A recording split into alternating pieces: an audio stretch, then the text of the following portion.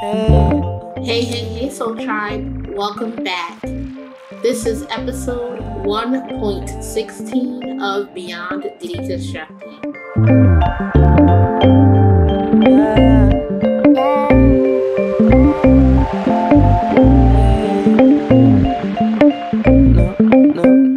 I am your host, T Jamaica Pogue, affectionately known as Deconstructing Neuro.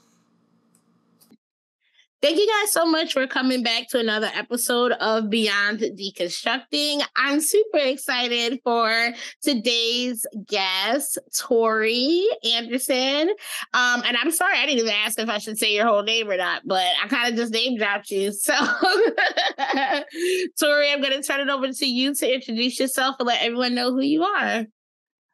Cool. No, it's fine. Tori Anderson. I actually I never really identified with my name. I never really connected with it. And then I was ski touring with someone. We were talking about names because there's some epic names out there. And I have emotional reactions to words. And he was like, your name sounds like a pro athlete's name, like Tori Anderson. I was like, oh, I've never thought about it being received that way. Okay, cool. Which was funny. And I was like, I always thought my last name is the next most generic last name to Smith, classic white person last name. So I was like, well, that's fine. My name is Tori Anderson. I am a 29-year-old female presenting non-binary person who found out that they were autistic at 28 years old, which was pretty wild. I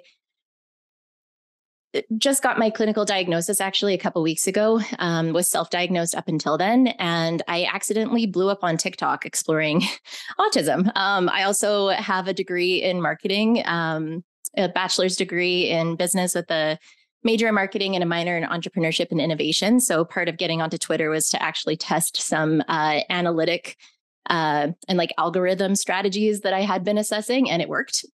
Accidentally. I now have 42,000 followers, which is weird. But yeah, outside of that, I'm a skier. I'm an activist and intersectional feminist in the outdoor industry. I accidentally created a feminist movement. It's called Womb Tang. It started out as a school project, and we had to create and manage a social media account, and it just kind of took off, and now we're pushing 10,000 followers, and we have factions all across North America with leaders, and we're hosting events, and we're looking at figuring out how to register part of our business as a nonprofit and building scholarships for marginalized groups and people that need barriers to be removed so they can access the outdoors, because even though you think the outdoors is inclusive and accessible, it's actually not. Yeah, my passion for justice and, tackling hard topics and feminism. I couldn't change the world, but this is one area that I could change. So that's what I tried to use my degree to do. And I also have a podcast as well. It's called Big Stick Energy, the undomesticated outdoor podcast.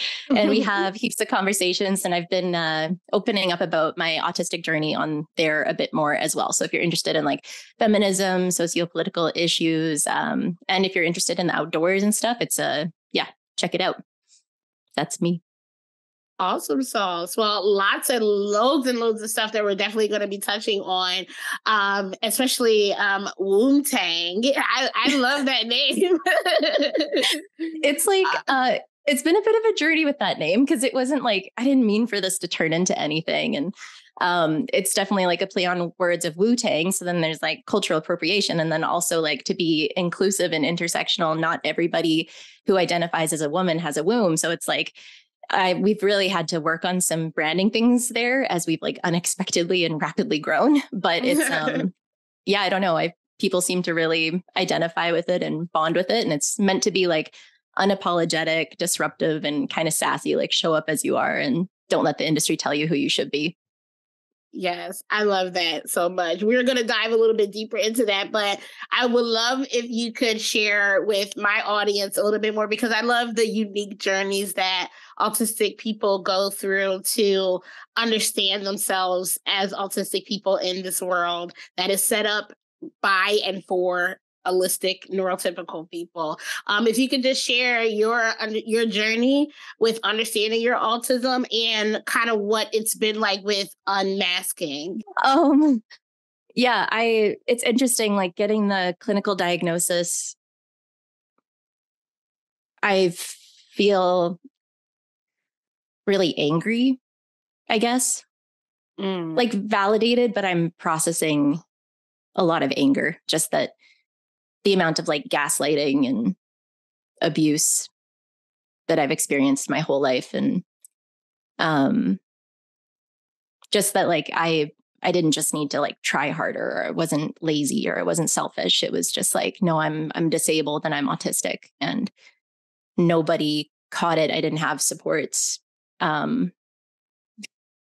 Created a lot of trauma in my life, and just kind of processing that and dealing with the anger that the system kind of failed me, and it's failed so many others. And also processing like getting to know myself for the first time in my life as well. So yeah, I don't know. It's interesting. I'm having a harder time talking about it now with the clinical diagnosis than when I was self-diagnosed. When I was self-diagnosed, I would info dump to everybody and anybody. And I don't know why that changed all of a sudden. But yeah, my journey finding out I was autistic, I've been trying to figure out why I'm different since I was in grade 1. I never really connected with other kids the way that I would watch like my sister play with friends. And I spent a lot of time by myself. I loved fantasy. I had like these in-depth fantasy worlds I would live in. And I loved animals, and my special interests were like anime and lizards. I actually just got a lizard again. His name's Norman. He's Euromastics and I love him. But plants, and I love to like move my body. I jump on the trampoline for hours. And I just like, at school, it's like I would watch kids on the playground, and I just like, I didn't know how to join in with them. So I would just play by myself.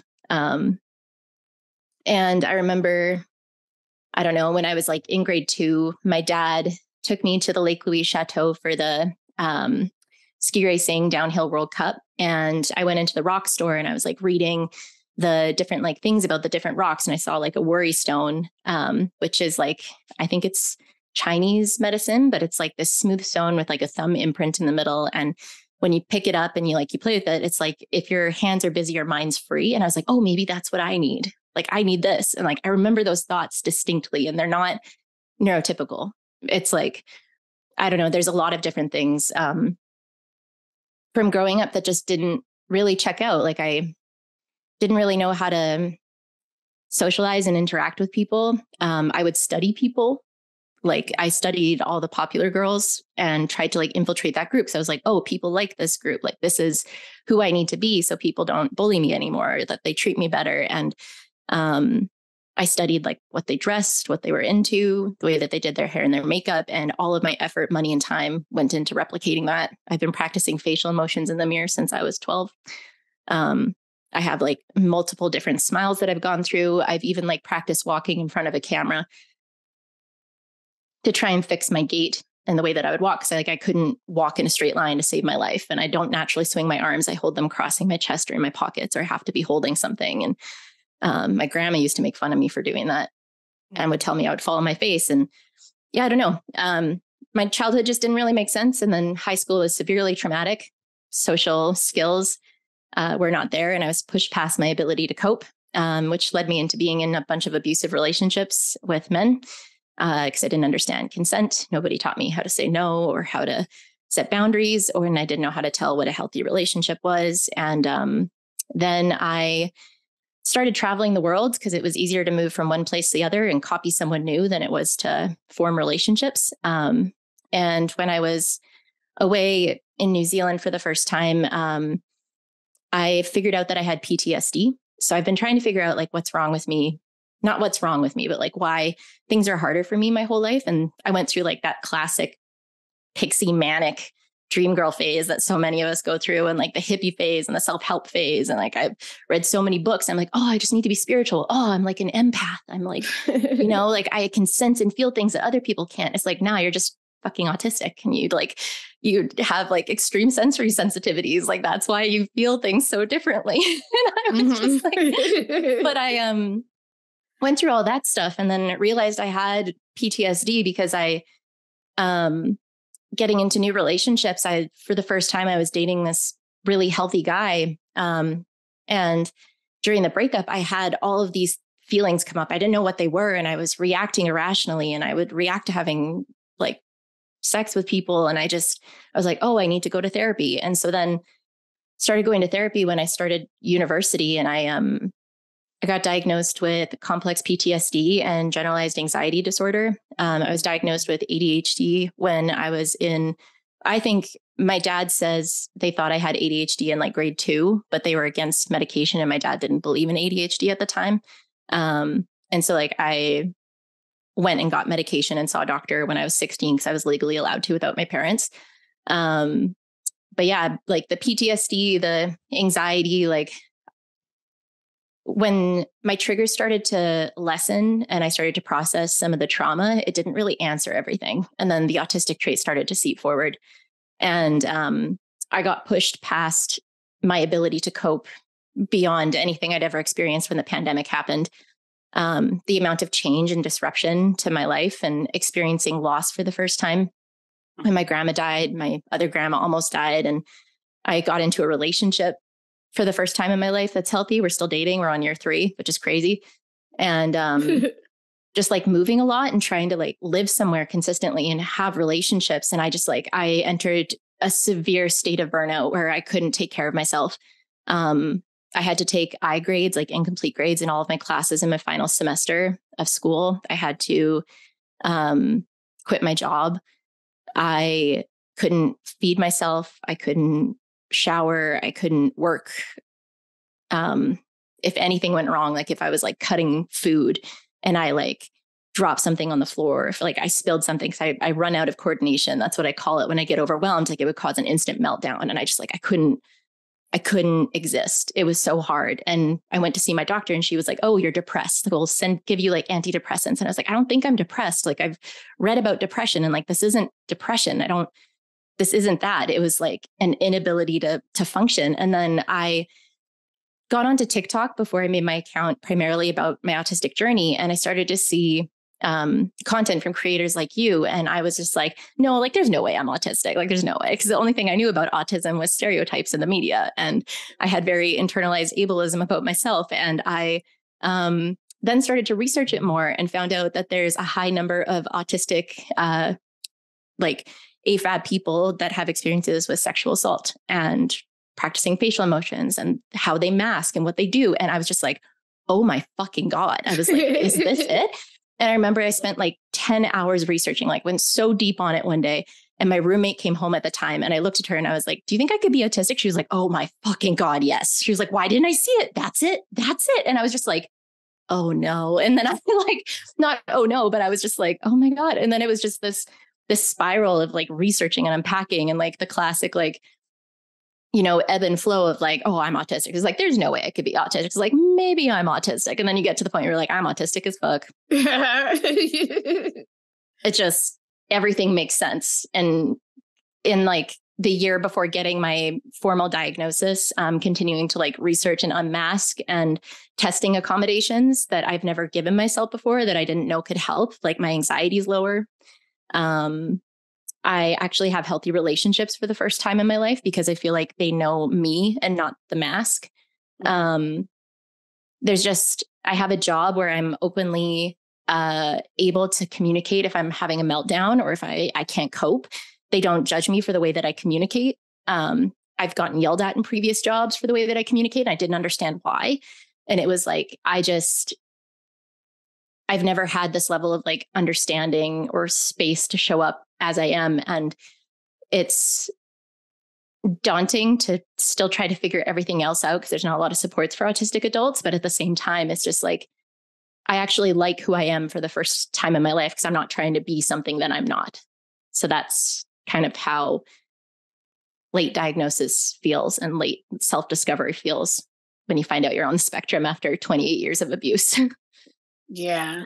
Wow. Well, thank you so much for sharing your journey and your candor. There's so many things in there that I relate to, obviously being a a feminine presenting woman myself, being late diagnosed. I wasn't diagnosed I'm still self-diagnosed. I haven't gotten a formal diagnosis. And I've ebbed and flowed. I've gone back and forth with whether or not I'm going to get a formal diagnosis. I'm more than not for me right now because it just doesn't make sense for my life. And I actually kind of wanted to circle back around to that because you brought up a point that you feel like you were able to talk about your journey a little bit more before you received a formal diagnosis. And I just wanted to ask, like, do you think that could have anything to do with a validation, without having the formal diagnosis, people connecting with your story could have been a form of needed validation to know that you're not alone. But now that you have the formal diagnosis, I don't know, do you feel like maybe there's no longer a need to maybe reaffirm so much because you have that affirmation? I don't know. That's a good question. To be honest, the time that I got my diagnosis was right before Christmas. Okay. So I finished my last interview. So it was 4 interviews. And I did a bunch of other tests. And then unfortunately, I wasn't able to get the final appointment with the doctor where she would go over the results and tell me over the report and look at what level of support I need and the different criteria and all that kind of stuff until after New Year's. And then going into Christmas, I have so much anxiety around Christmas and my job, and my boyfriend was on a 2-week trip, and I always get a little bit disrupted when he's gone because he's such a huge part of my daily routine now. And I just and then all the feelings, my last appointment with her, she was like, "You're really good at self-diagnosing yourself." And I was like, "Yep, that's the pattern recognition." And she was like, "But neurotypical people don't really research autism for a year." I was like, yeah. I was so, yeah, I don't know. I honestly, I had went into kind of burnout again through the holidays, couldn't really leave the house, couldn't really take care of myself, had multiple meltdowns, was trying to work through there. The thought of going to Christmas with my family who sees me in one way and then having to educate them on treating me another way. It's they've been questioning whether or not I was autistic, even when I did come out to them as self-diagnosed. So it's just just the overwhelm of processing that, and that people are still going to doubt it, and that they need to be re-educated in how to treat me, how to support me, and how to view me for the rest of my life after 28 years. And that I can't get them to pick up a book or to read an article or to listen to a podcast. And just the overwhelm with that. I guess I don't know why I'm having a harder time talking about it. I guess I feel angry that it's my job to educate them when it feels like it's been my job to show up my entire life and nobody else has met me 50-50. So before that, it was just oh, this is a new thing. I'm passionate about it and I want to learn more about it and I'm learning about myself. But then with the clinical diagnosis, it's kind of and honestly, it feels fuck you. I'm done extending myself for other people. I don't want to educate them. I don't want to take my energy and my time to try and have hard conversations and have them doubt me and question what I need. It's I want them to take the initiative to learn about it. So I think it's just pure anger. It's just the validation, I think, has impacted it, but I've also been too busy with work to sit down and fully process it. But it's, I don't know. Does that kind of make sense? No, it makes complete sense. And I feel that's a totally valid way to feel. It's weird because when you were saying that, it was kind of reminding me about some of the things that I'm going through right now, and part of the reason why I quit my job. So I went into extreme burnout in September. I literally could not go to work. The idea of going into the office and the amount of energy that it took to mask all day and be in that environment, I just couldn't. But I knew I could still do my job. So I just wanted to work from home that day, because we did have a flexible schedule where it was 2 days out of the week we worked from home, 3 days out of the week in the office. But I kind of wanted an extra work from home day. And previously I had reached out to my manager and disclosed to her that I am autistic. and, let her know that like, hey, working in the office is very overwhelming to me. And I'm actually going to be looking into seeing if maybe I could just like, work from home because like work from home all 5 days because I get more work done there. I can control my environment. I don't have these extraneous, conversations and noises and people constantly coming up to me and interrupting me while I'm like trying to do a task and like all these things. And I explained all of this. And I got this sense that like they were going to understand if I needed a day or two to like work from home. But the very first time I tried to do that, I got hit with like, no, you can't have any extra time. If you work from home today, you got to swap it for one of your other work from home days. And that like literally sent me over the edge and I flipped out and I literally just called out for the rest of the day. I was like, you know what? Well, you know what? I'm just going to use a sick day today then. And then the next day I woke up and I couldn't get out of bed and I just used another sick day. And at that point I was like, you know what? I need time. I need actual time. Fast forward, I decided to go on FMLA because they were not, at all willing to work with me like without any kind of formal diagnosis. And so I was like, all right, well, let me try to work on it. That was the only reason why I started to pursue a formal diagnosis. But long story short, I got diagnosed with ADHD, generalized anxiety disorder, and got referred to a neuropsychologist or psychiatrist to get a autism assessment because the person who assessed me is not a neuropsychiatrist. She's a psychiatric nurse practitioner. So she really strongly believes that I should work from home. So she filled out my ADA paperwork saying that the accommodation that I should have is to work from home. But before I could send it in, I get a very threatening email from my job saying that your short-term disability claim was denied and the only thing that you can use is the ADA and the accommodation is more time off. So they were trying to force me into a corner that I had to go through the ADA and that I couldn't use the short-term disability policy that I paid for as part of my benefits. And then they tried to dictate to me that your only accommodation is going to be more time off when I never wanted time off in the first place. That's all they would do for me. And so I didn't even tell them that actually I now have the paperwork that could force you to make me work from home or I'd sue you for not complying with the ADA. Instead, I quit because I was like, if I have to go through all of this after working here for damn near 6 years, and this is the first time I've ever asked you for anything. I've been a model employee, worked there 6 years, had 5 positions. Never asked for anything, was like the model team player, and just to realize how much I had to go through just for them to not believe me and not care. I was like, I'm not even gonna stay, even though why would I want to stay somewhere when I have to force you to believe and give me the accommodation that would really just like keep me sane, happy, and healthy, and the productive employee that you loved, quote unquote, for 5.5 years. I feel that deeply. It's like them doing that is just like they don't value you. The fact that you worked there for 6 years. Also, my personal feelings about asking to work from home after the pandemic, and if an employer says no, it's like, I swear a lot, shut the fuck up. Like, you literally did this when there was a crisis. You know that we can be productive. Like, you do not need to come into the office. Yeah. My theory is, and I have like really no love, there's no real love left for corporate America at all. But my theory is because of the hierarchical system, people who like place their value in their job title, they're usually the people who get those higher up positions, right? And they don't really have much value outside of the workplace.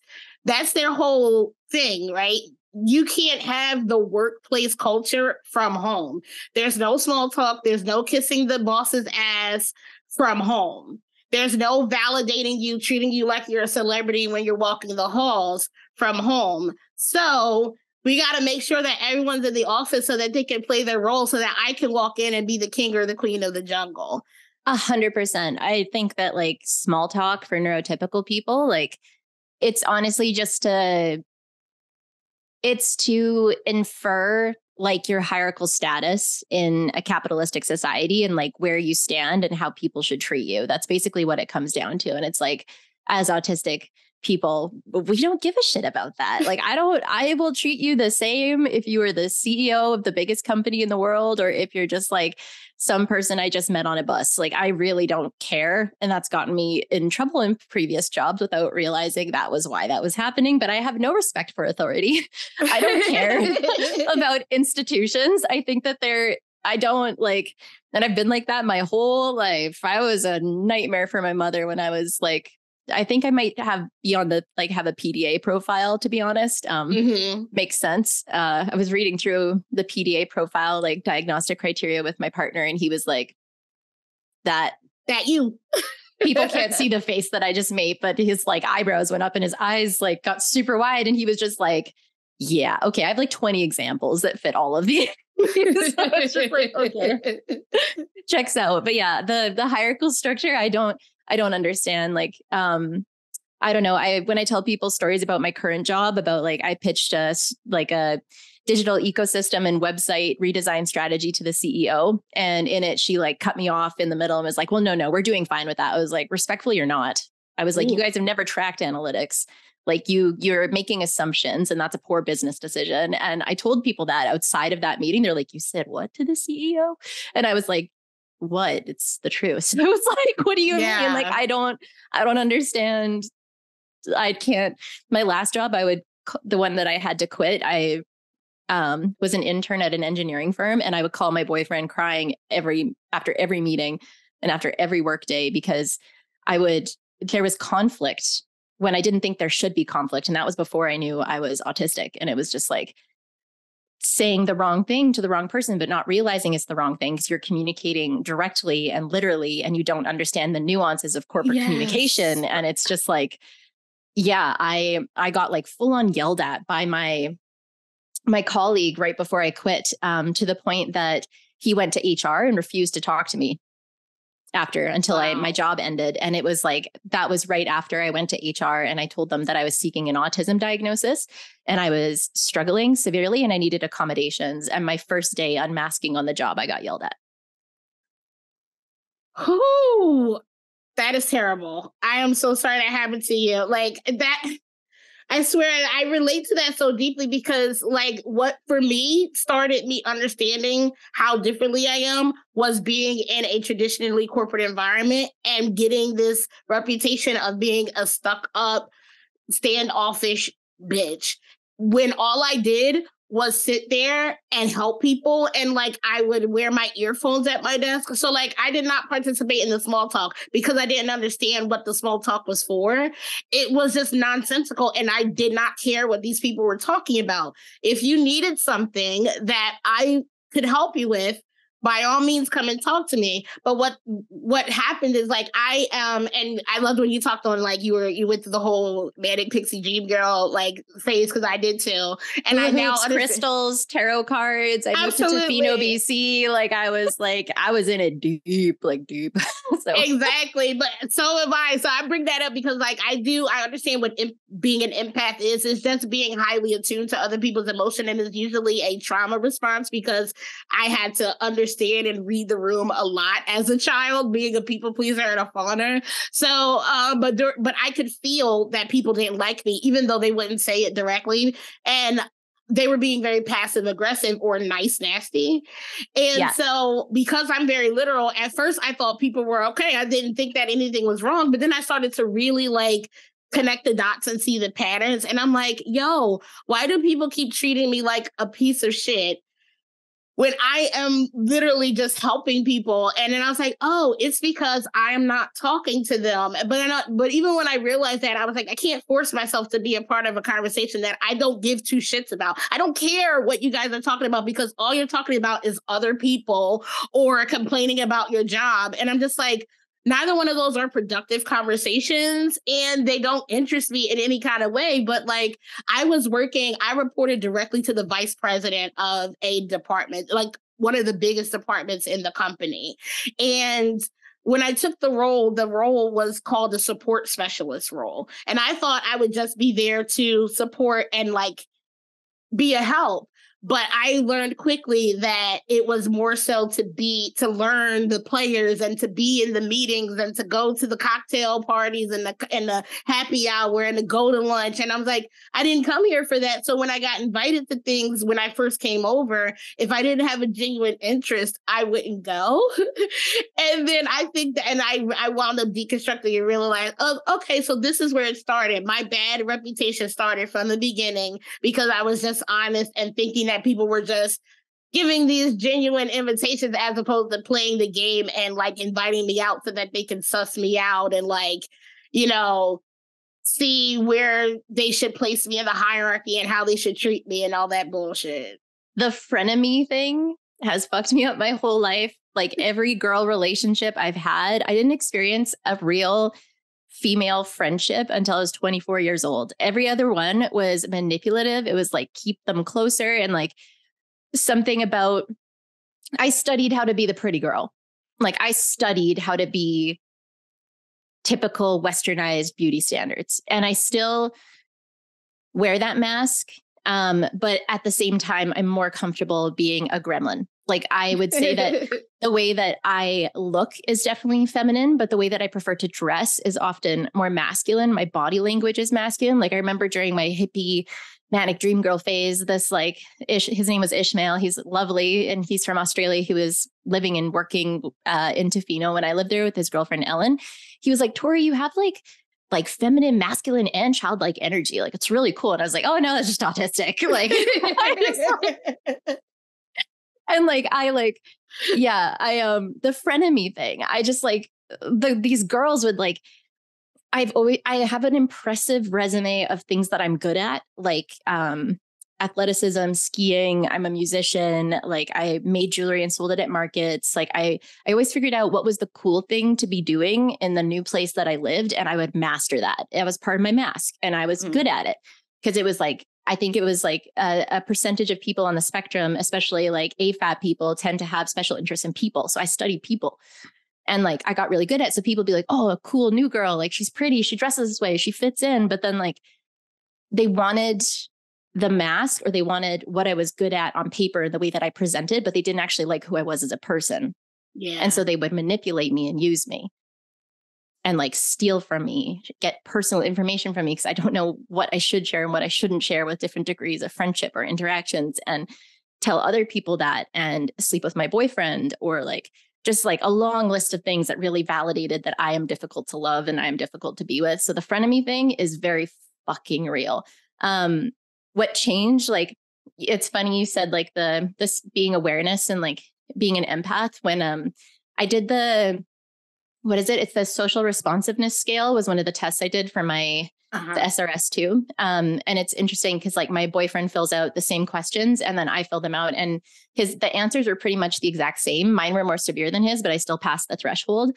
But it was interesting because I actually am less disabled in my social awareness, but where I have lower skills is actually in the cognitive ability to assess a situation, to understand what to do, and then to figure out how to communicate.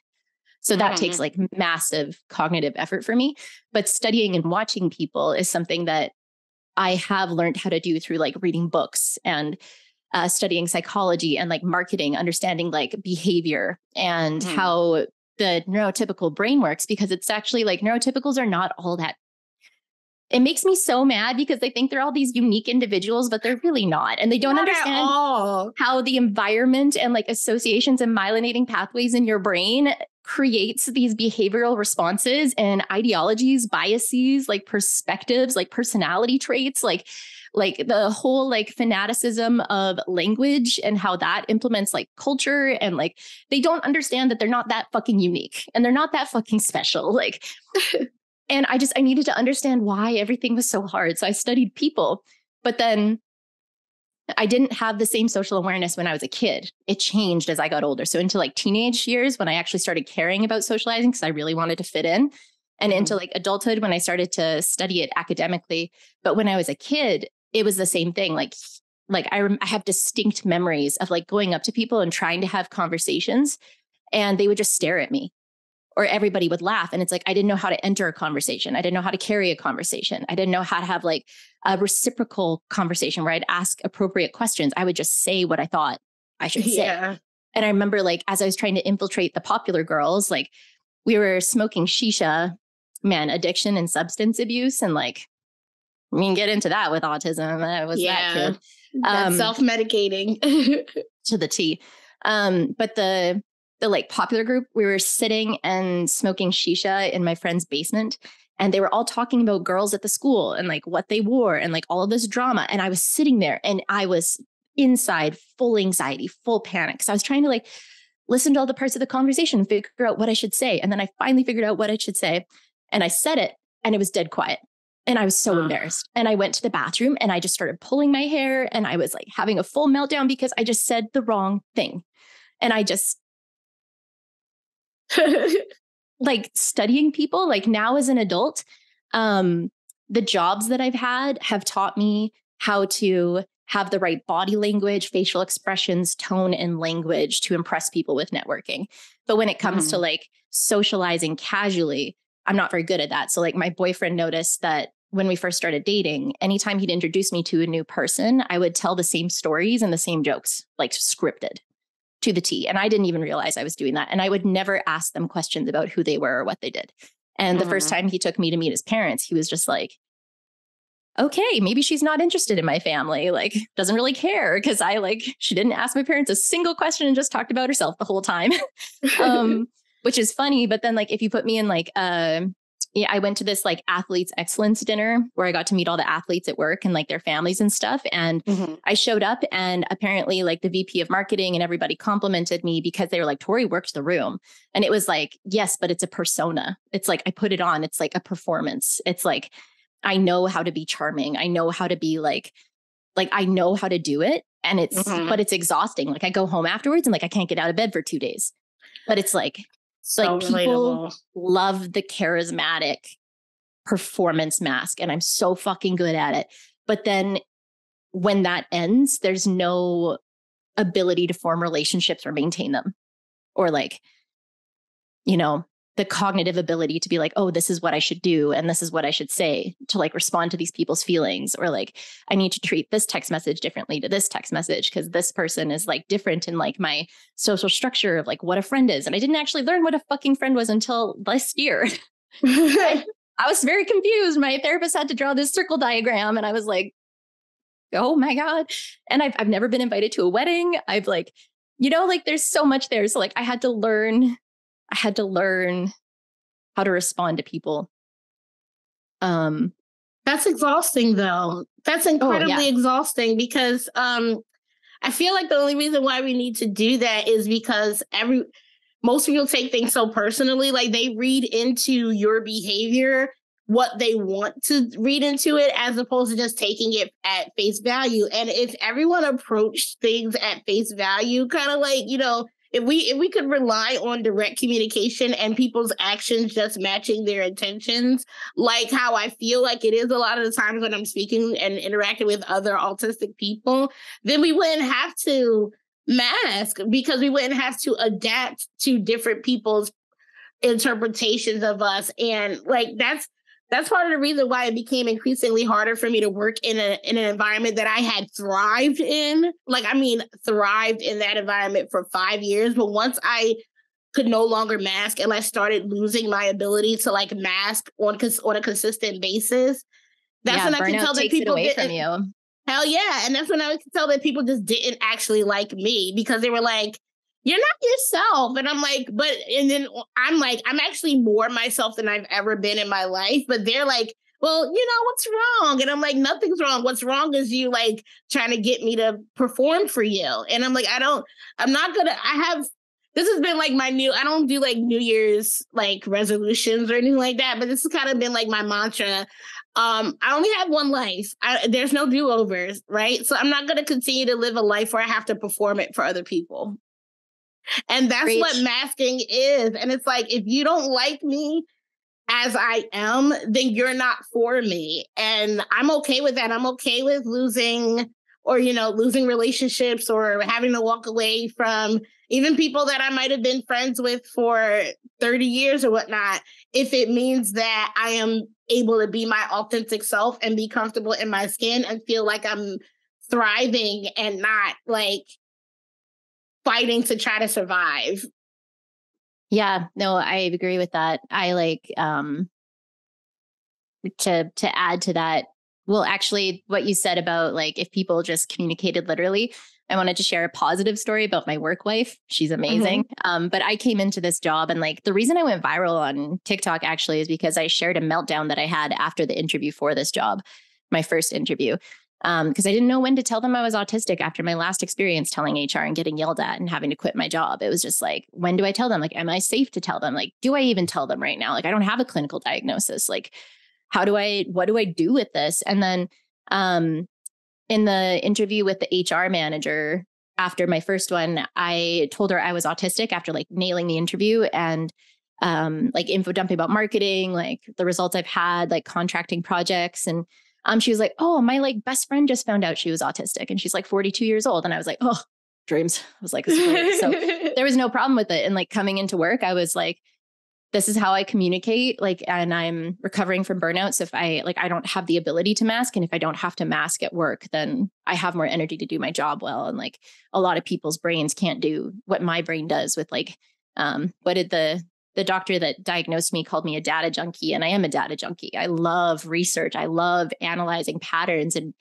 like my attention to details. Like, like I get compliments from higher ups at work all the time that I've taught them a lot about attention to detail and strategic thinking and growth, because that's like, but that's also very autistic. It's like bottom up thinking, having to understand the why before you can make a decision. But that's like the best way to conduct business. And it's like, so coming into this job, like there's a lot of things. Like I asked them if they've ever done an anonymous survey with athletes to figure out how they feel about our social media and like how we're representing them and like speaking to our fans and stuff like that. And they're like, no, we haven't. I was like, what? I was like, why? I was so many whys. I was like, why? That's dumb. Why? That's stupid. And they were like, it is stupid. I was like, I'm glad you're responding that way rather than getting upset with me, like saying that the way you guys do stuff is dumb. But yeah, I like explaining like how like neurotypical people cannot actually separate logic reasoning and emotional reasoning. They're tied in together. Yes. And in marketing, we try to figure out how to position a brand to emotionally resonate with a group. So that means it's the highest level of like resonance that impacts behavior and loyalty and the likelihood that they will purchase. So that's like identity marketing, like values marketing, like emotional marketing, like all that kind of stuff. And that's woven into like the archetype and the personality and the architecture of a brand. And then it's like filtered out through communications. But for neurotypical people, the way that you frame information, so like the different esocentric forms of like design, the music choice, the typeface that you use, even like the channels that you presented on, the tone, like everything, different design elements, the way that you communicate emotion through those and you transcribe it through those is more important than the information itself. And you can see that in the digital, in the digital space and throughout the technological revolution, seeing all these like micro kind of like cultish groups pop up during a crisis, because the way that information is framed is more important than the accuracy of the information. And there's a lot of academic studies that look at how the way that you frame information can change somebody's decision or behavior rather than the information on its own. So it's like, educating them on these things at work and explaining it to them. Like my work wife is now just like, when she starts to emotionally react to information or like data that we get, because she used to like get really upset when we'd get negative feedback from athletes. And then I taught her to be like, no, it's just data. It's just information. It doesn't have deeper meaning. It's just information. It doesn't mean you're bad at your job. It doesn't mean like, and now she's like, if she has a moment where she emotionally reacts to them, she's like, oh, Jade, stop being so neurotypical. It's very cute. It's like, That's adorable. Well, firstly, I think it's amazing, and you're extremely lucky to be able to be in an environment like that where you can be direct and also ask why, because I'm sure you know that question, that one little 3-letter word can literally send people off the fucking deep end. Like, I've gotten in trouble so many times in my life by asking why, because I definitely have a PDA profile. I can't do something sometimes if I don't understand why. Like, even if I don't want to do something, like, I'll have a quick anecdote. My favorite boss ever was such a direct communicator. This is why me and her got along so freaking well. And this is before I realized I was autistic. I started unpacking this later. I was like, why did me and Gretchen get along so well? And then I realized it's because we didn't sugarcoat shit when we talked to each other for the most part. And oh my God, I just had a brain fart and I lost my train of thought. Dang it to frick. Hold on, I was going back. I hate when that happens. Oh, Can I go grab my water bottle while you find the thought? Yes, please do. And I'm gonna take a sip of water. I know there's a reason why I bought it, Gretchen. I hate it when that happens. Sometimes I'll just like go blank and it's just like everything's gone. Okay, one sec. No worries. Okay. Yes, thank you. I got the thought back. So I remember there was one time where she was telling me that there was like a change in process for something that we had to do. And for me, I just didn't really understand like why we had to do it. And I was like, I don't understand, like, why do we have to do this? And she just didn't take offense to it. She just explained to me why. And even though I didn't necessarily agree with it, I was like, okay, well, now that I understand why, I can at least do it because I get the logic behind it. And it was a stark contrast between her, my manager, and my supervisor at the time, who was very much a worrier and a micromanager. Whenever I would ask her why, like, she would like tell me to do something and not give me any like reasoning behind it. And then she would take my why as a questioning her authority. Like one time she straight up was like, well, you know what? Everyone else knows how to do this. And if you have a problem with it, I guess you should ask your manager. And I was just like, I literally only just asked why you're telling me to do it this way because we've never done it this way. Okay, I guess we're in a fight. And I have like 10 stories exactly like that. Like, or like, I get the like, well, I've been doing this for 60 years, or like, I've been doing this for this. And I'm just like, so doesn't mean you know the best way to do it. No, if anything, that probably means you're outdated on current research and like, you know, the study of this practice or how to do it best. Like it's like, why is the amount of time that you've done something relevant? Like, of course, you're going to have like learnings, but the market is shifting, especially dependent on like the industry that you're in and like the job that you have. Like, marketing, for example, is like, it's completely dependent on what's happening with technology. Like in the last 10 years, everything has changed with what everybody knows about marketing, and consumer behavior is completely different following the pandemic as well. So it's like, yeah. having an environment where like my unique skills are valued it's like, my job is absolutely exhausting. But it's also like, I don't want to leave because I've never been this accepted or like appreciated at a job before, to show up as like my autistic self, or like, you know, to say like sassy, blunt things and it's okay. And everybody laughs and it's like not that big of a deal. And it's like, I don't know, it is like very important. But I also think it was the perfect storm because it's a nonprofit organization that manages like our Canadian ski teams. So I'm working in like sport marketing and like sport media, basically. But because it's a nonprofit and like with like their capacity issues, they've never had somebody come in and ask why. They've always just like kind of had this survival strategy of just like slap chopping stuff together and putting it out because they don't have the time to ask why. They don't have time to do data analytics. They've never had a strategy. So coming in, it's like, they're like, oh yeah, these are like our tentpole moments for like content. I was like, why? And they were like, well, we just thought they'd be cool. And I was like, for who? And I was like, so you did them last year? And they were like, yeah. And I was like, how'd they perform? And they were like, well, I don't know. And I was like, so why do you think we should do them again? And they were just like, that's a good point, actually. And I was just like, okay, cool. I was just like, that is such a perfect example of why we need to question things and like the difference between neurotypicals and autistic people, like and not, you don't even have to have the PDA profile. It's the difference between being led by emotion and being led by logic. And I always feel like we get this misconception of being like emotionless and cold, because we're not run a lot of, and I don't want to talk about us like we're a monolith, but overall, like a lot of us aren't run by our emotions. We're very logical. So if it makes sense, even if we don't like it, a lot of the times we can still like adjust to it.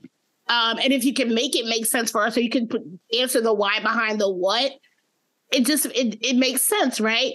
And so for me, I've always been someone who hasn't really emotionally reacted if I could understand what's going on, if that makes sense. So like, if I understand that you're trying to manipulate me, I'm not going to give you the reaction that you're looking for, because that would be unintentional. I'm sorry, it would be like me forcing it to perform for you. But then that tendency of mine got me a reputation of being like, well, you don't care, or I can't read you. Well, you can't read me. You can't read me actually translates to you can't manipulate me, because I'm a very logical and discerning person. And if I catch what you're doing, I'm just going to be like, okay, I get it. Like, I don't know. And it's just like, I feel like because they're like, they want that emotional reaction, and then they don't care if it's illogical what they do to get that emotional reaction. And then when they don't get it, it's like, oh, well, I guess I'm talking to a brick wall, or you're not. I don't know.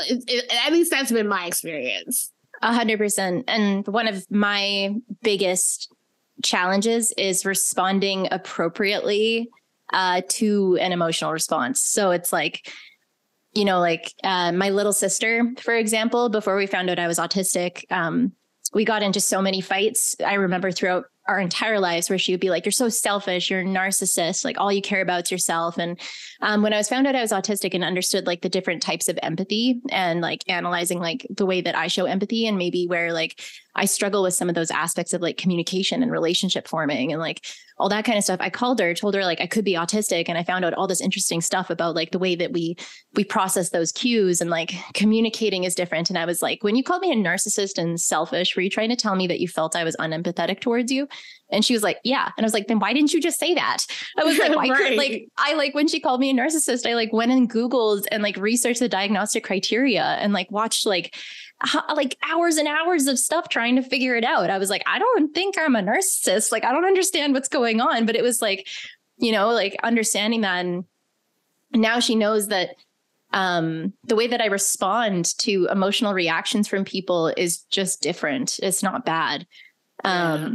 And that's the biggest thing. And it's like, there's a lot of times like when my best friend would call me crying and it's like, I know that I can feel that I'm not responding the way that I should. And in a corporate setting, holy fuck, that makes the situation so much worse. Like somebody's upset with you for something. And like, I start to panic because I'm like, how do I smooth over this situation? Like, how do I make this situation better? And the way that I communicate and my nervousness comes through. And then like, I'll say the wrong thing and I'll try to like backtrack it. And then they get even more upset. And I'm just like, and especially when they're upset about something that I didn't intentionally do, it's like, I've never had like malice or like the intent to hurt or the like anything like that in my entire life. I don't understand that. It like made me severely depressed when I was 18 years old because I started learning about how fucked up the world is. And I was like, how can a group just treat another group like this? Like, I don't understand. And so not being able to respond to neurotypical emotional processing of information, and every aspect of human interaction is information.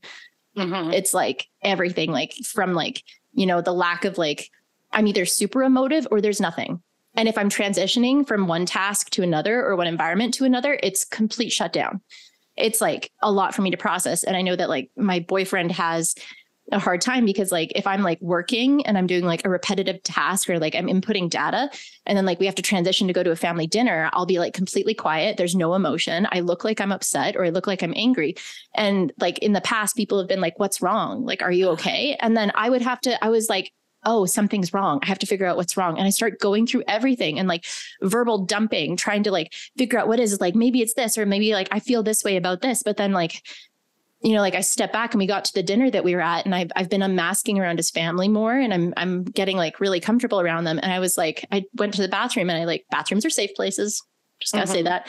And I just like checked in with myself, and I was like, oh, nothing's wrong. I'm just transitioning.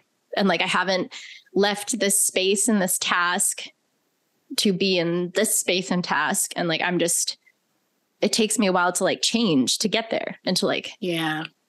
But it's interesting, like emotions come through in nonverbal body language and like facial expressions and your tone of voice and your cadence. And it really upsets neurotypical people when you don't respond how they expect you to, or how another neurotypical person would.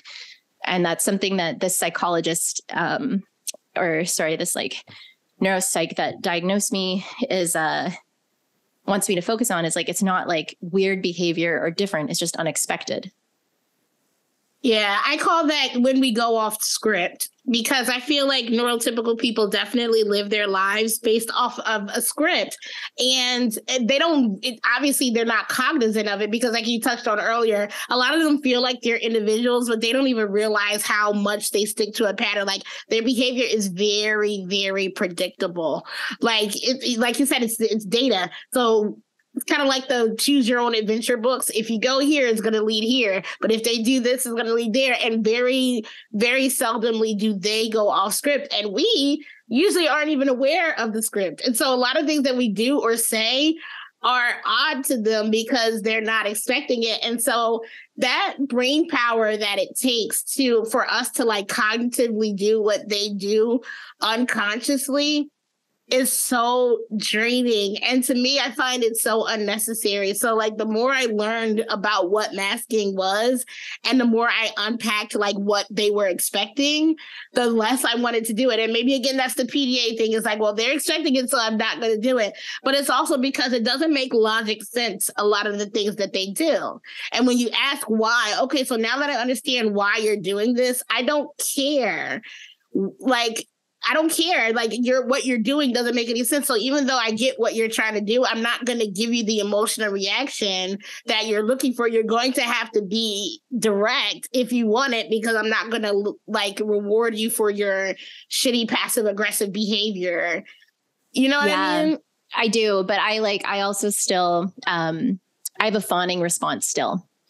Like a trauma response that I am working really hard to process, because now it's like, I don't know, like my boyfriend and I got into a bit of a fight the other night about like initiating intimacy. And like I have some examples I gave in my diagnosis. I remember this time, like a boy invited me over to his house, and I really wanted to like, kiss him and like hook up with him. And I like was on the couch with him and we were cuddling, and I just started like touching my neck, because I thought like, oh, that'll show that I want intimacy. I was like, this is how I like initiate. And he was like, why are you touching your neck?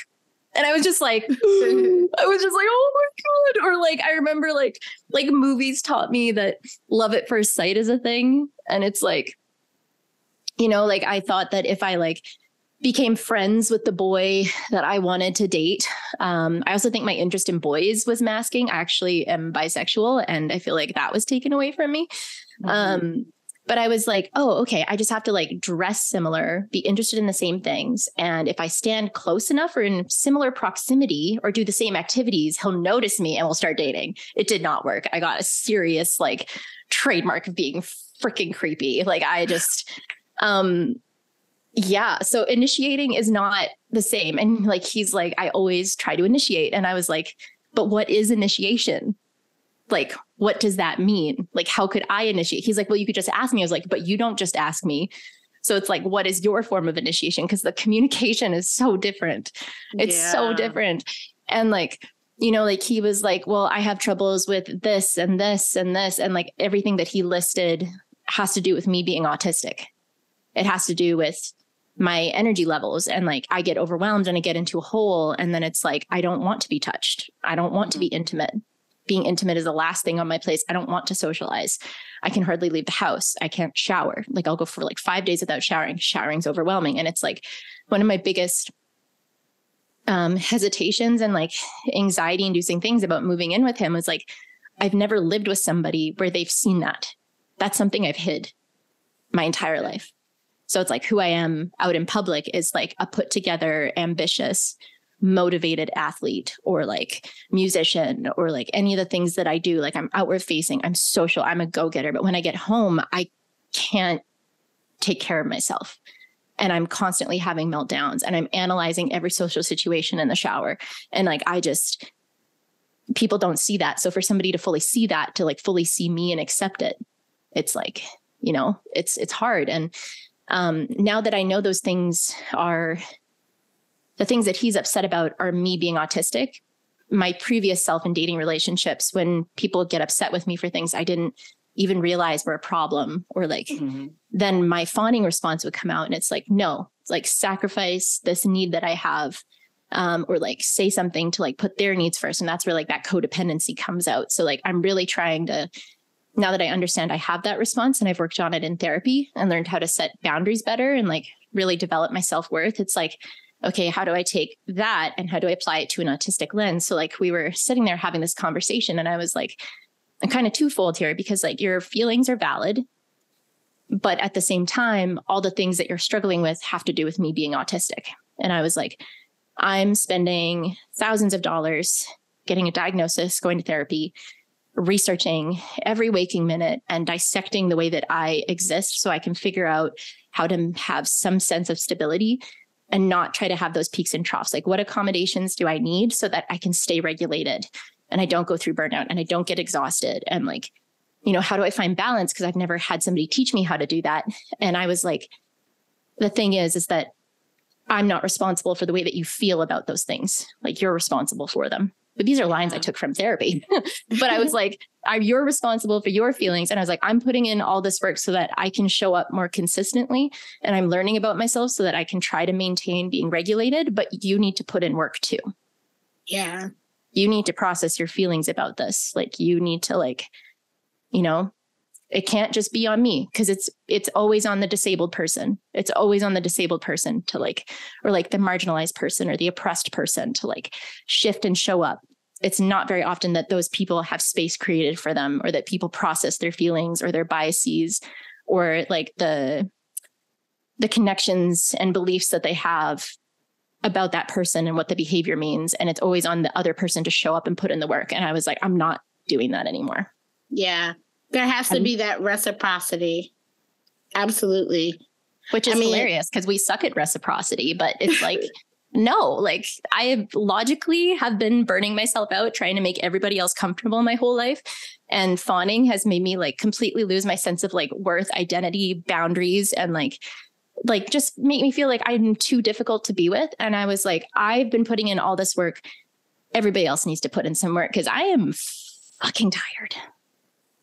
Amen. A freaking man. Oh my goodness. This actually, our conversation took a turn that I didn't think it was going to take. I took a couple notes because I wanted to make sure that we touched on a few things really quickly. You actually brought up, because I say this as an interlude because it's going to sound like I'm being a little schizophrenic and changing the topic. But I want to touch on this before we do. And it's actually still a part of masking. So you had said before that traveling was part of your mask. And that it was just easier to go from like place to place and like fit in. And that right there actually like struck a chord with me. So I do a lot of traveling by myself. I'm actually about to be traveling for the next couple of weeks by myself. And I get a lot of like people either being impressed by it, like, oh my God, like I can't believe that you'll do it, or like feeling sad for me.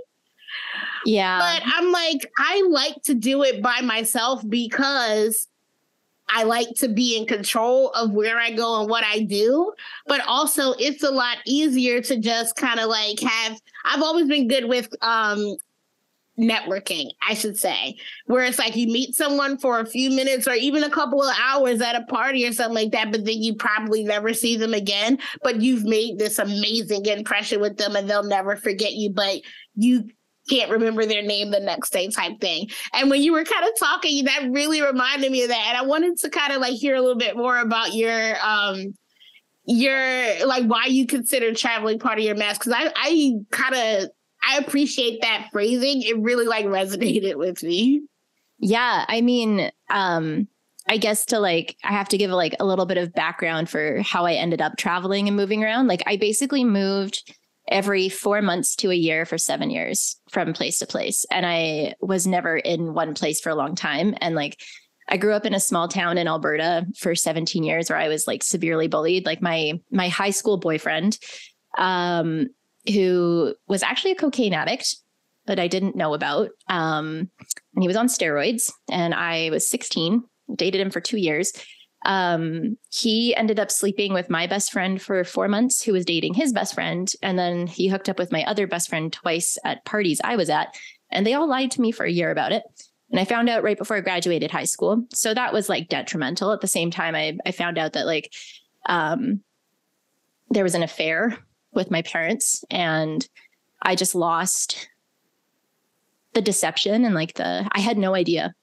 I had no fucking idea that happened. And that's also being autistic. It's like not being able to read that someone would be unhealthy. And like thinking back on it, there's people who came up to me and they were just like, yeah, like you can do better. And I would get upset. I was like, no, I love him. And like, didn't even read into the implied, like, he's a piece of shit. Like you need to get out of there. But that's also autistic. I was just like, no, like I trust what he says to me, like face value, literal, whatever.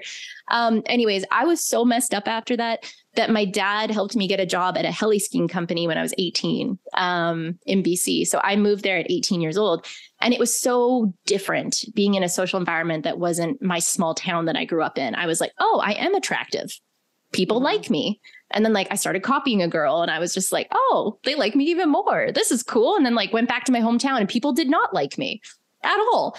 I was just like, this is so fucking weird. And I was like, I'm leaving again. So I went back to the heli skiing company again. And it was like kind of a similar pattern. But then going back to Calgary and telling people about like all the boys I hooked up with. So I was like, oh, I am attractive. Like boys like me, like cool. But they didn't actually like me. They were just using me. And it was just like, and then like I got yelled at for that, or like telling friends about stuff that I did. And I was like, okay, well, I'm going to leave again. And then like I then decided to move to Tofino, which is like Canada's Hawaii, basically, but a lot colder and foggier. But it's like I decided to move to Tofino, and like that's where like that was like year 2 of like the hippie girl like really came out to shine. And I don't know, it was like every new place that I went, people were always interested in the new girl.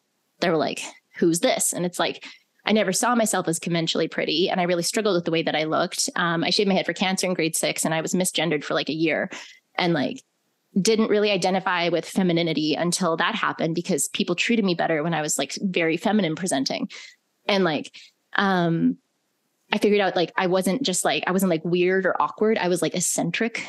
Or like the like quirky, weird, pretty girl if I like looked pretty. So like, you know, like moving to a new place, it was like, oh, like they're interested in the pretty new girl. Like learn how to fit in, copy somebody, figure out what everybody's interested in to emulate those same interests, be able to talk about them. And it's just like, I all of a sudden had a lot of friends where I never really had friends. And it was like, but they weren't friends. They were just people that were interested in the idea of me, but they didn't actually like me. Yeah. But I didn't understand the difference. Because I was autistic and I didn't know I was autistic. So in Tofino, I ended up in a relationship with my previous psychologist, thinks he's a sociopath, but he was 30 and I was 19. And I was assaulted multiple times. And it was a very emotionally, mentally, and physically abusive relationship. And he like groomed me and I was really fucked up. So when I left there, it was like,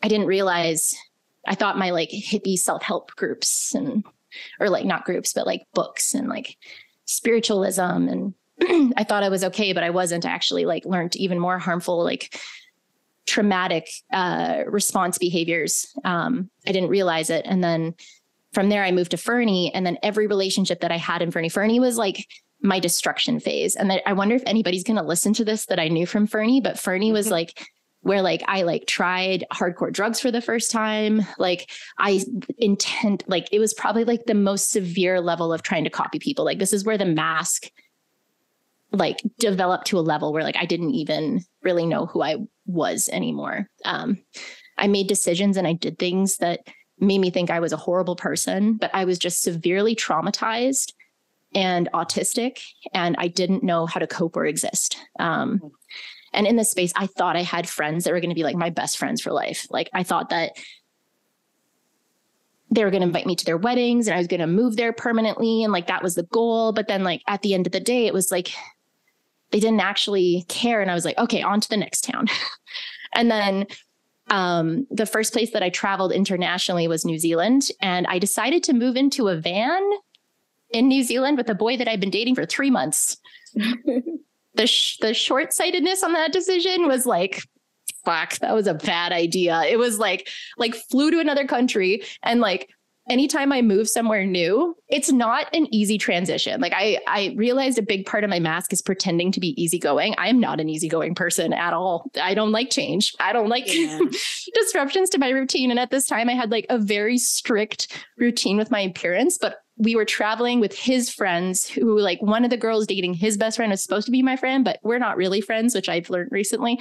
And we never really were friends. And it was like, they were all just so effortless and like blonde and tanned and just like, could just like look fluid. And I would literally go to the bathroom and I would straighten my hair and I would put on just like a little bit of makeup. And if anybody ever saw me, it would like cause a meltdown. And I just like, I couldn't handle the change and like the speed that everybody wanted to do things. And I always had to do things that other people wanted to do.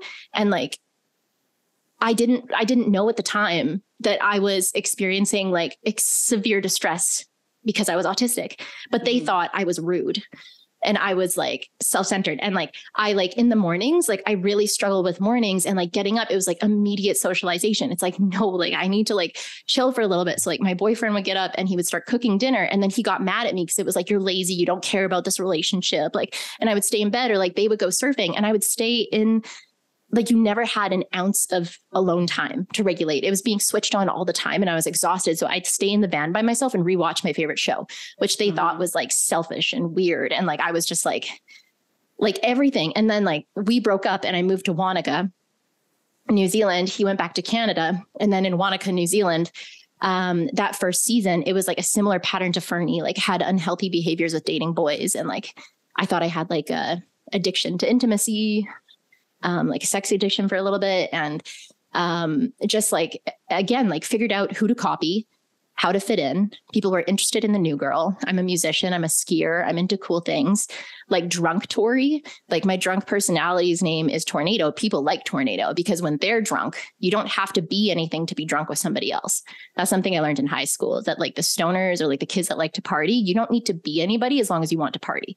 Yeah. And so it's like, drunk Tori like speaks primarily in sound effects, like echolokia or however you say it, loves to do stunts. That's like vestibular, whatever, like inputs, and like is just like super rowdy and like running around, and like people love that. So like I was always that. And it was interesting. And then like dating like different boys, and then dating this one like really, really good egg, like this one good boy where our relationship wasn't about sex primarily. It was like, I just like, that's where I realized I had PTSD because my reactions to the way that he treated me were not logical. Every other relationship was traumatic, so they were logical, but these ones were not. And that was like, holy fuck.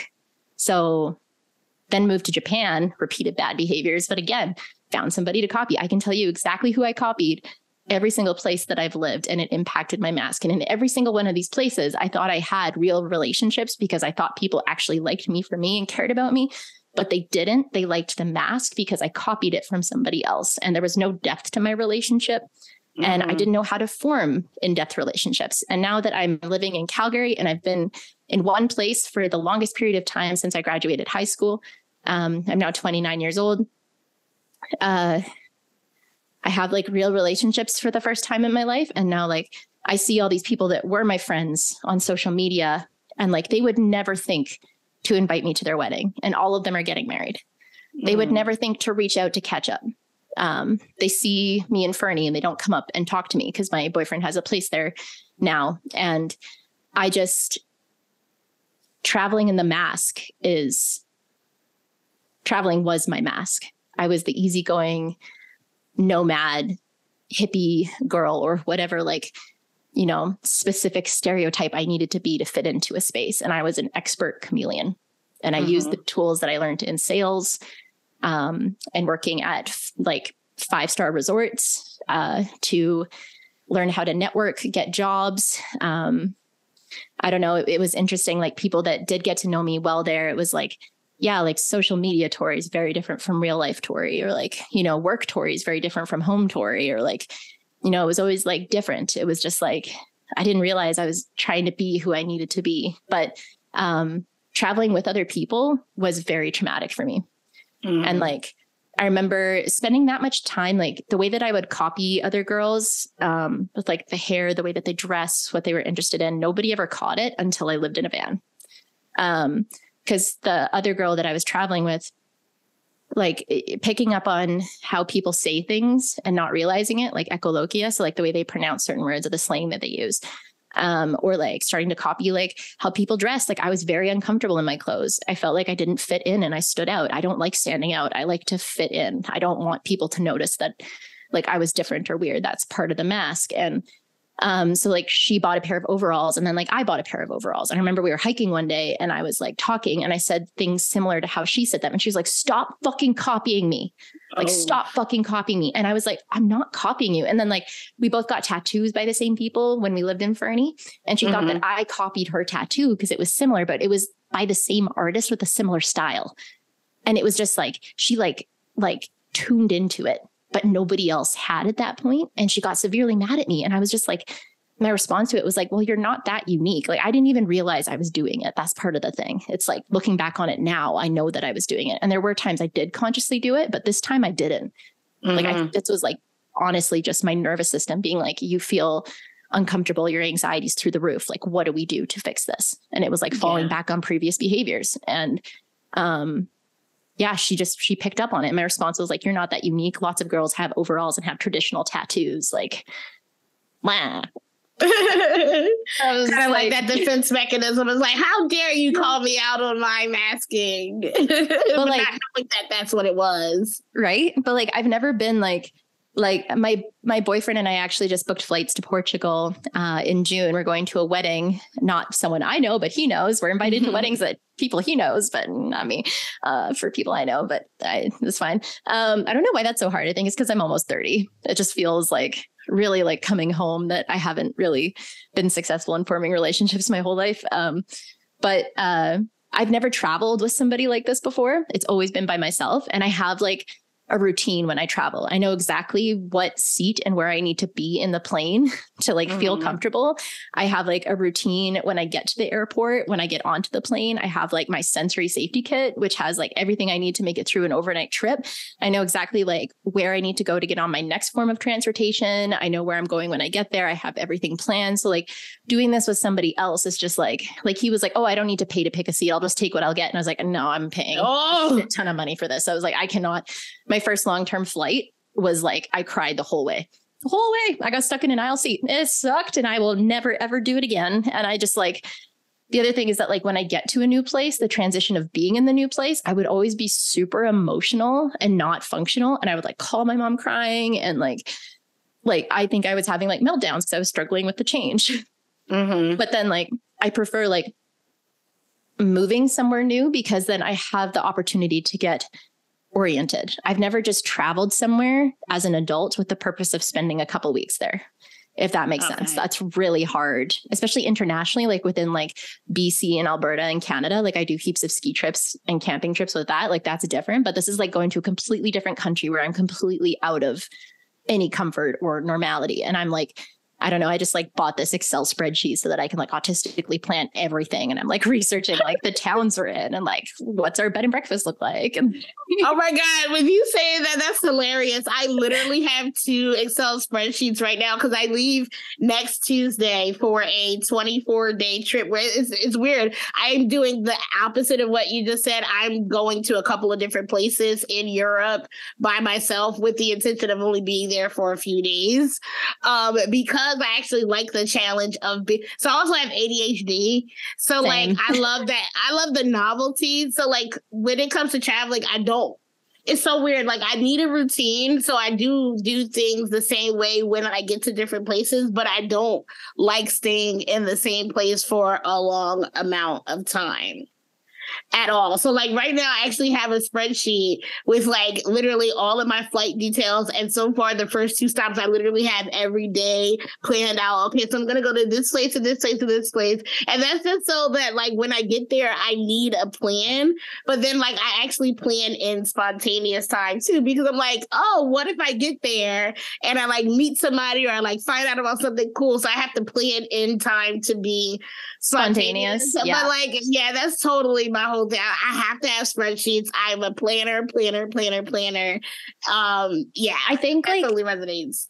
Yeah, I think like my version of planning is just like I have ADHD and autism as well. And I always say like in my TikTok videos, it's like having a domestic fight. It's like the ADHD is like, let's move around all the furniture because you're understimulated and it makes you feel good. And then the autism the next day is like, everything's different. I can't find what I need. And you keep opening up the wrong cupboard or like looking for the wrong thing. And it's like low key meltdown. You're like, fuck. But Yes. But like with like planning things and the need for consistency, for me, it's like I have to plan them so that I have everything I could possibly need to be comfortable if a spontaneous situation arises. So like, do I have a change of clothes to adapt to like every possible weather situation that could possibly happen? Like, do I know where we're going and do I have an escape route if I have to be there? Like anytime I go into a new place, I always find where the bathroom is. That's like one of the first things that I do because it's an escape route. So it's like having consistency within spontaneity is like exactly what you said, but that's definitely how I travel. I'm honestly the best version of myself when I'm being a gremlin in the outdoors and I'm camping, because it allows me to like enjoy things without worrying about the mask. And part of the mask is my appearance, which I'm really trying to work hard on. I actually like looked like a total gremlin before this call. And I was like, I think she might put this on TikTok. So I'm going to not look like a gremlin. But I like, yeah. So it's like consistency within spontaneity, and then like trying to assess like, okay, you're like overstimulated, but your ADHD is like, I'm bored, but you're like overstimulated. It's like, this is not the right time to do this. It's like, this is going to be bad. So it's like, I don't know, being an ADHD person, it's really interesting, actually. Speaking of that, on TikTok, the amount of misinformation there is. Yeah. Because they are 2 different disorders and there is overlap in the presentation of certain things, but the root cause is different. And the ADHD experience is very different to just the singular ADHD or autistic experience. Absolutely. That is a great point. Yes, because I feel like a lot of content, especially when it comes to ADHD, it gets geared toward like, I don't want to say glamorizing it, but like cutesifying it. And it's like, yes, we don't want to like be all somber and like always only talk about what's bad about it. But if you only present it as like this cute little like thing that makes me quirky, it diminishes how it like debilitates people. And then it also then it also kind of takes away from the conversation when people who are ADHD say, oh, this is my ADHD and this is my autism. Because they're not the same thing. And the way you experience ADHD by just having ADHD is completely different from an ADHDer, and vice versa also with like autism. But like, that's actually a good point that I wanted to bring up really quickly too, is like, so like, I don't know, like I appreciate these kind of conversations that we're having, right? We're talking about our lives and genuine things and how they present in our lives, as opposed to trying to curate and like basically mask. I feel like a lot of TikTok or like autistic TikTok is starting to become a performance. And I don't like that. I want to move away from it and continue to have like these really authentic conversations about what it genuinely is like to live as an autistic person. Yeah, I mean, I agree with that. When I watch other people's TikToks and they're doing like, you know, like the music and they're like, oh, this and this. And like, I think I have like one video that's utilizing a trend like that. But every time I try to do it, I just like get frustrated because I'm just like, well, I'm just going to like emotionally vomit and verbally vomit my experience. And people seem to really connect with that. So that's fine. But like, I don't really like, I don't know. It's funny, like the high energy, like autistic expression and my low energy autistic expression are like very different. It's like either monotone, no emotion, like monologues, like awkward cadence, tone, like rhythm of my voice, or it's like super emotive and just like, and I don't know if that's influenced by the ADHD or caffeine. I haven't really figured it out yet. but it's one or the other. other. A weird combination, maybe. It's a weird combination. Yeah. But sorry, finish your thought on that. No, it's okay. I actually lost my train of thought on that. But you know what? I don't want to feel like schizophrenic. I really enjoy talking to you, and I would love to have you on a future episode, because I was like, I have notes here, and there's a couple of things I wanted to touch on, but then we moved to like another topic, which I fully enjoy. But yeah, I think I'm gonna bring us home, but we should definitely chat again. Sure, yeah. Think the questions. I'd be happy to answer them. For sure, yes. But yeah, what I like to do whenever I wrap up the episode is give you an opportunity, like if there's any like parting words or words of encouragement or just like thoughts you want to leave the audience with, please share that. And then if there's any projects you're working on or anything like you want to plug, just let us know where we can find you. Okay, sure. Yeah. I think like before I introduced myself at the beginning, and I think before you started recording, I wanted to share something I heard in a TV show recently. It's about like, I don't know have you seen the show Hunters? No. Okay. It's interesting. Really, there's like some tonal conflicts in the way that the director like put it together. Like it's like really serious structure about like Nazis in post World War II America and like the Paperclip Project. And then like this group of Jewish people hunting Nazis in America. And it's like flashbacks to like internment camps. And that's really serious. But then it has like all these like humorous things thrown in. And the guy that ends up being the bad guy, it sucks that this came from him, but he went into this monologue about the concept of being seen and like being like fully seen as a human being. And it's like, that's something that everybody needs and everybody searches for. And so like unmasking and to be like fully seen is the most like humanizing and validating experience you can have. Cause it's like, you know, like if you think about like the Holocaust, and this is like a very stark contrast, but there is like genocide against disabled people as well, and ableism throughout history. But the concept of dehumanizing somebody, to not see them as their human self, to participate in identity spread, to believe in biases and like that segregation, like it is the most dehumanizing, debilitating thing you can do to somebody. So unmasking is kind of like being seen for the first time. And it's like really impactful. And when it comes to unmasking, my favorite motto is the more you fuck around, the more you're going to find out. So It's like, pay attention to how you feel internally. Does this situation feel bad? Is that not how you would have authentically experienced something? A really good book is Unmasking Autism by Dr. Devin Price. They have a workable, like a downloadable PDF with the audiobook where you can go through and you actually work through the exercises. And it does help to point out where you are masking, but being your authentic self is really important. Also, the way that you identify to being autistic is also important. So like, you know, younger people that are growing up with the autism diagnosis in like a modern day where it isn't so stigmatized and it's becoming more accepted with the neurodivergence movement and representation, they don't feel this attachment to the autistic identity as much. They're like, I don't need to tell anybody I'm autistic. Like, I know this and I trust myself. And it's like, if you're one of those people, groovy, you still fit in with the autistic community.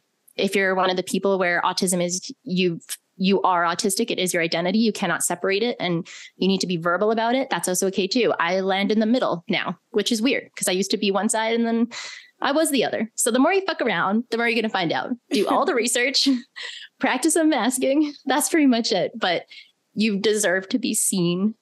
And that is something that I'm experiencing for the first time in my life. And I think all of us kind of deserve that. So that's part of deconstructing neurodivergence, as you say.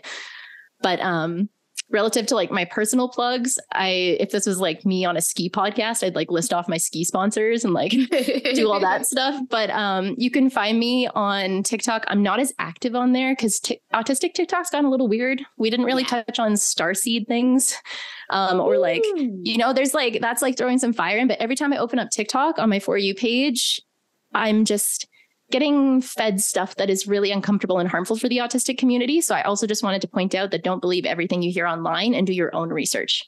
Do not participate in confirmation bias, like bottom up reasoning, like the starseed stuff is fucking bullshit.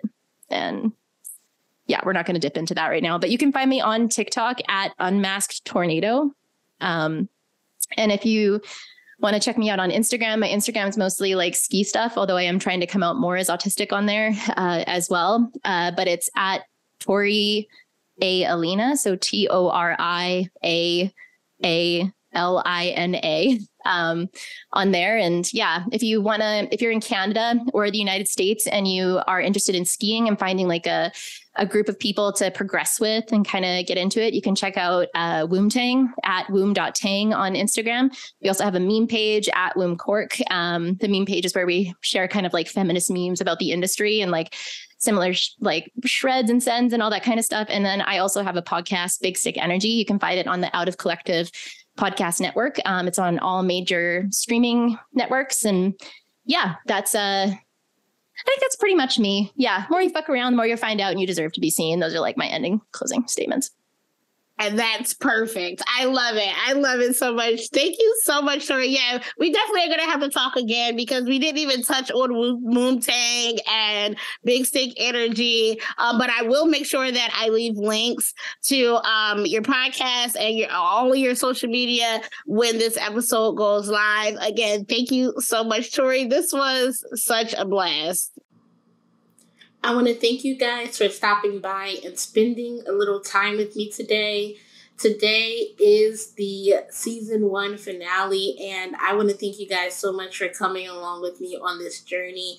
It has indeed been a journey of discovery for not only myself, but I'm sure for all of the wonderful people that graced me with their presence and joined me on episodes during this first season. I am happy to announce that season 2 is already in the works, and there is going to be a little bit of a format change going forward.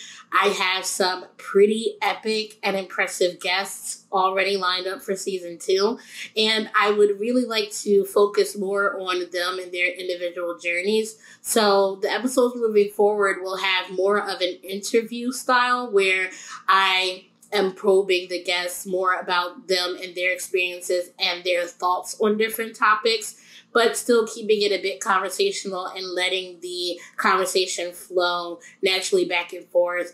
But I do definitely want to make sure that I'm highlighting and giving the guests more of an opportunity to share their experiences and share their thoughts on specific topics. So going forward, you're going to hear a little bit of a difference in the structure, but the essence and the overall spirit of Beyond Deconstructing will remain the same. The goal is to highlight the varied and multifaceted experiences of actually autistic people and how we present and how we view the world. And this way, it'll just give you guys, as my audience, more of an opportunity to get to know the guests. Because if you follow me on social media or if you listen to or view my vlogs, then you already have an opportunity to hear from me and hear my perspective primarily. In the podcast going forward, I really want to be highlighting the guests and their experiences and their perspectives on things. So join me back here on Monday, September 25th for the season 2 premiere. And again, I am so freaking excited for who we have lined up. I'm going to keep it stum for now, but make sure you're following me at Deconstructing Neuro on Instagram and on Twitter as well, because over the summer, most likely in August, about a month before the premiere, I'm going to start doing promo work for season 2, and that's when I will announce who will be on season 2. But in the meantime, I thank you guys again for all of your support and for tuning in every time I upload. I appreciate you guys more than words could ever express.